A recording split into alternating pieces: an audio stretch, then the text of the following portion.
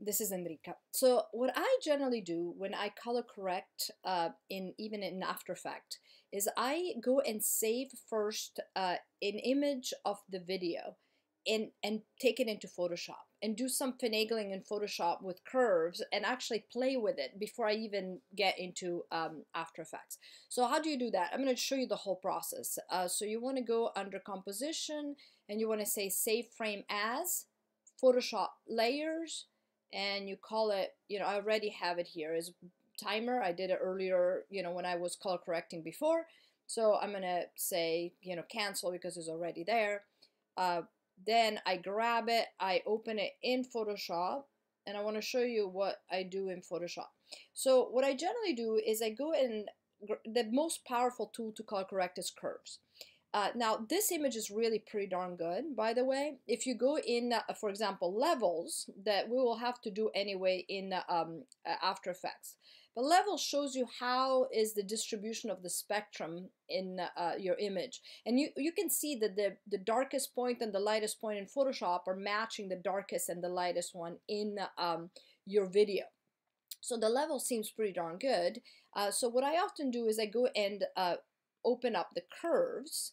And in order to find out exactly what's going on with curves is I actually set the lightest point and the darkest point in the curves to be different than the default. Because the default uses for the darkest point, I'm going to double click, generally 0, 0, 0. Sorry, it's already changed here, but I did this work like a few days ago.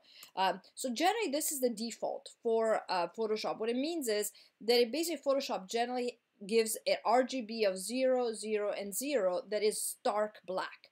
In nature, rarely you have, in fact, if you talk to a photographer, they'll tell you that 95% black is as far as you can go.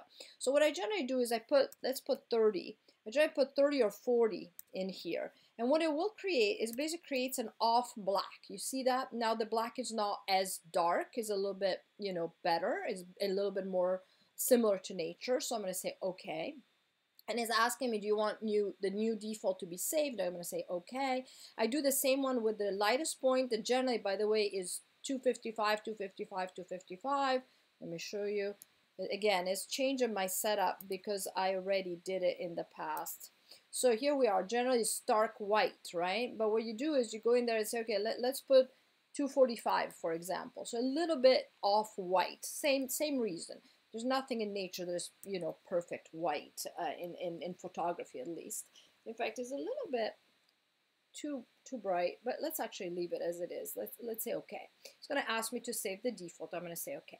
So now I need to localize the darkest point and the lightest point in my image. And the way you do that is I'm going to close my curves and I'm going to go in and actually, sorry, I don't know why I have the levels in there. I'm going to be in here and choose threshold. Let me find it right here. And what threshold does is it floods the image with black and whites only. And what I do is I first go all the way. I flood everything with white and I can see with light, sorry, and I can see that the darkest point is right here. So how can I mark it? If you go under the eyedropper in Photoshop, there's something called color sampler tool. And you can go in there and basically click and you can see that now that's the darkest point in my image. I go back into my thresholds and this time I do the reverse. I flood everything, and by the way, sometimes it's kind of nice to move them out of the way because for what I know, sorry, there it is. That's actually the reason why I did that is because I knew that the lightest point, as you can see, when you flood it all with black and then take this lighter a little bit in, you see that the lightest point is about here, right? And remember, it's hard sometimes to click unless you zoom in, but you can always reposition this. But what I generally do is I zoom in, go back into my color sampler, I go in here and click. So now I have the lightest point and the darkest point. In fact, this one is a little bit on the low end. So I'm going to move it. You see, it turns into a little arrow that you can move it up. Perfect. So now I don't need the threshold anymore. I'm going to actually turn it off. And I know now what's the darkest and the lightest point in my image. So then I go into curves. And sometimes it works, sometimes it doesn't. When it doesn't is because the image is really already pretty good that I had already told you. So when you go in curves, then it shows you the RGB composite. Now it's showing you does a much better job than levels here. It shows you that there is a little bit of the spectrum starts really a little bit in. But what I generally do in curves is I simply take the lightest point and darkest point. This is the darkest one. So I grab that, the black point, and I click on here.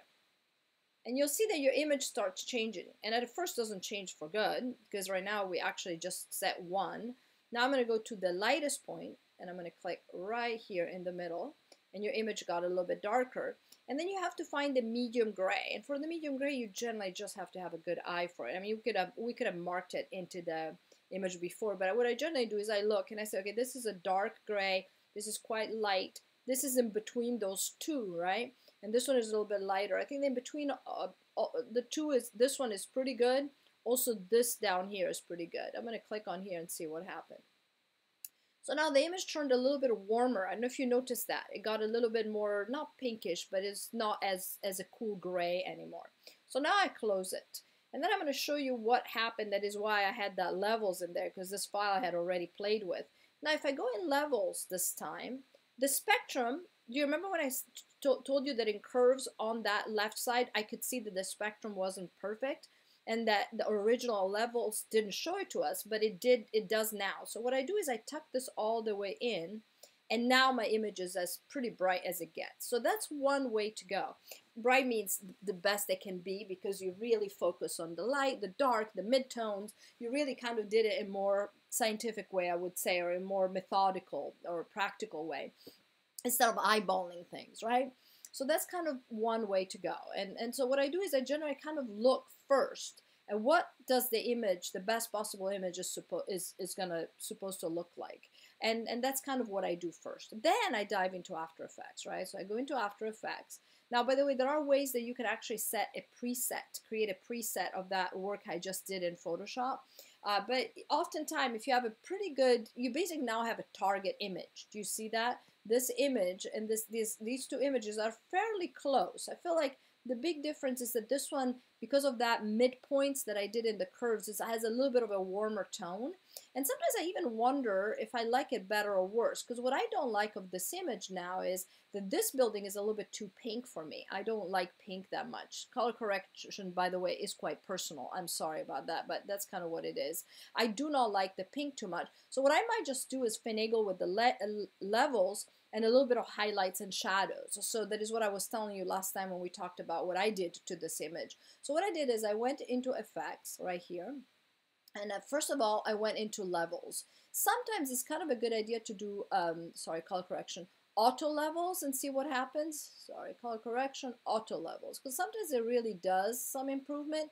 You notice in this case, this did barely anything, right? It did a tiny shift. I could see it. I don't know if you're going to be able to see it on the YouTube video or the video I'm going to send you in a minute.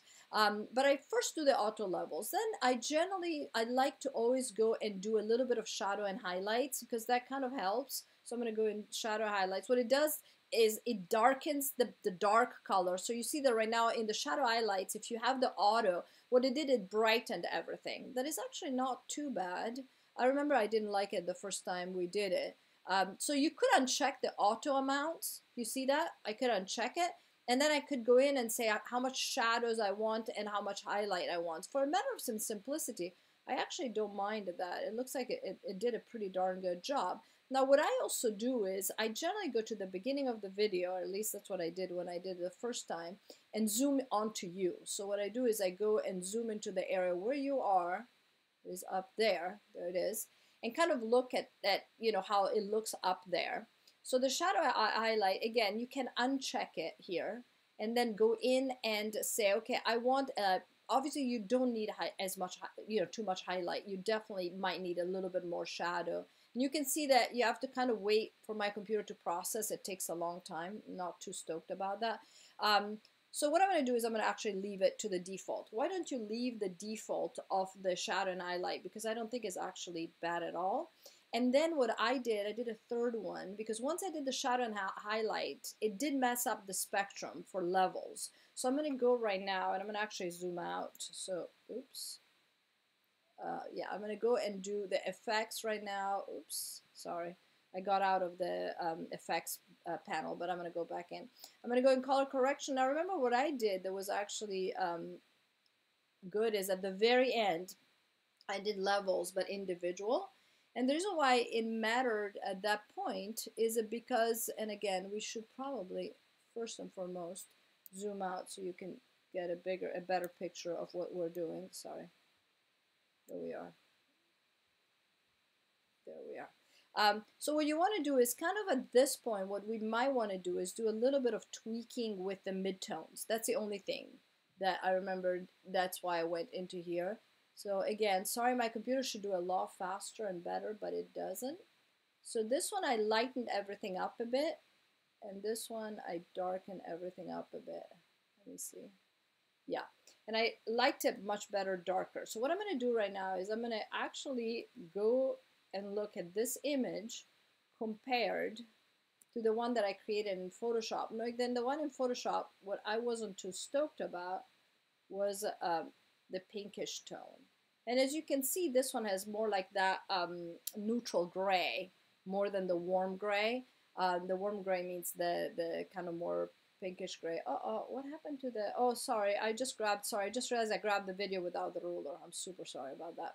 I just realized I'm doing this all, but you see what I did. I basically went into levels at first, then I went in shadows and highlight, and then I went back into levels and just darkened it up a little bit. And again, that one is kind of up to you how much you want to darken it, but I kind of like this area is really fairly deep.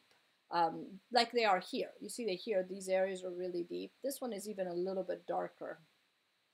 So anyway, those are the three operations I did. I do remember that actually shadow and highlight, I did not take the default, and I finagle with the way you finagle is you uncheck and then you go over the number and drag it in one direction or the other to change it. Like you see right now, I'm flooding it with light.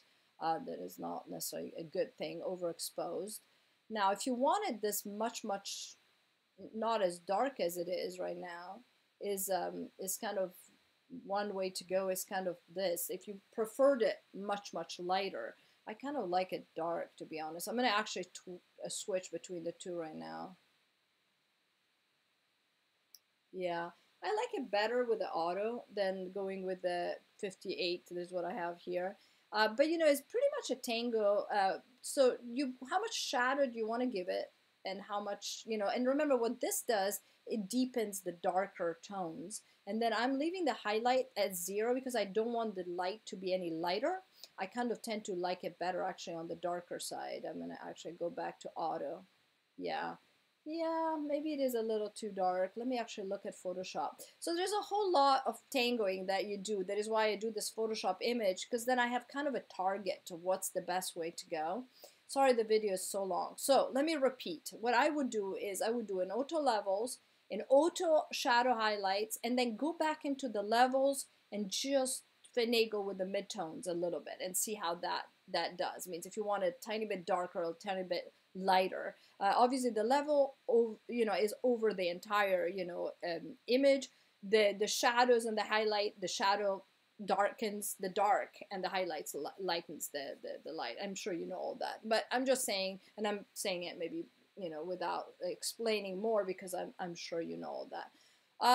So just these three: auto level, shadow highlight, and then go back into level and tweak the midtones until they look like top notch. Sorry it took so long.